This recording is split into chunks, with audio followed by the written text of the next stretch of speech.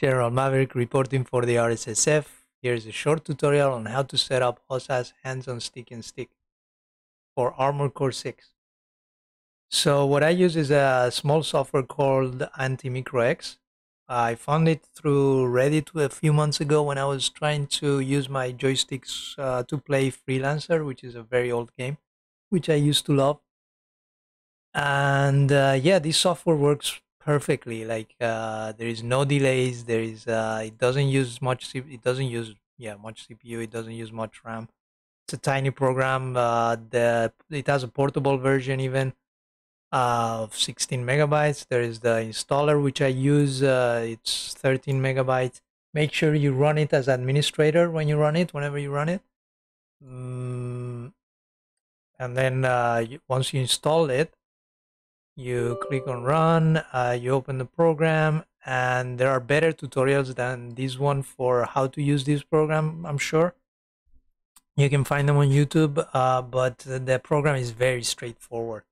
There is both my joysticks, whatever controllers you have set up, you have plugged, it would show up here. I've had even my Xbox controller plugged to my computer, and it shows here as well. And yeah, and then on the next one is the profiles. You can have multiple profiles loaded. You can save your profiles. You can save as, load, remove.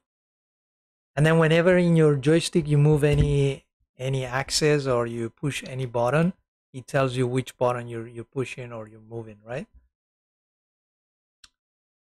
And then once you do that, you can set whatever you want on it. So for example, for Armored Core, I took a screenshot of all the key bindings from the game in the game menus. You can find this in the game menus of inside the settings of the game. And yeah, you just set whatever you want as you wish. So for example, for forward and backwards, this is the axis I should use. You click on it, and I need W and S for forwards and backwards. And you just click here, and you can set up W and S, or you can leave it as none. And then here you can set up whatever you want. Here it shows a keyboard for you. Even it has mouse. You can do wheel up, wheel down, wheel left, wheel right, left button, middle button, and all those things. You can have up, down, left, right, and it even has extra buttons there. It has advanced options. This software is massive. It has a lot of options. It's actually overwhelming a little bit. You can set many things on it. So I'm gonna set up W and S again because that's what I use. I'm not gonna save anything because I already have it saved, just in case I mess something. And yeah, I don't know why it shows half of the software in English, and then oh, because my keyboard is set in Spanish, I guess that's why it shows in Spanish. But yeah, that's how you set up everything. It even has controller mapping. I did try this one for Armored Core and it didn't work. I still don't know how this works exactly, but yeah.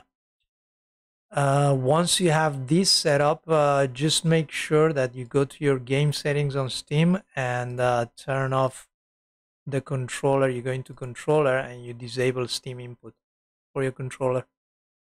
That's all I did, and it works perfectly well. You can then tweak anything you want as you play. Like I used to have the game on, and in the testing arena, I think it is, and you just alt tab on the game and you set whatever you want to tweak. Like maybe you want your trigger to not be on this button, you want it to be on another button.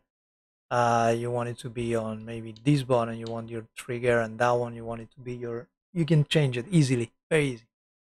Anyways, I'm rambling, so I think that's it. I covered everything. If I missed something, please let me know in the comments. I hope you enjoyed it. Thank you very much for watching. Talk to you in the next one. General Maverick out.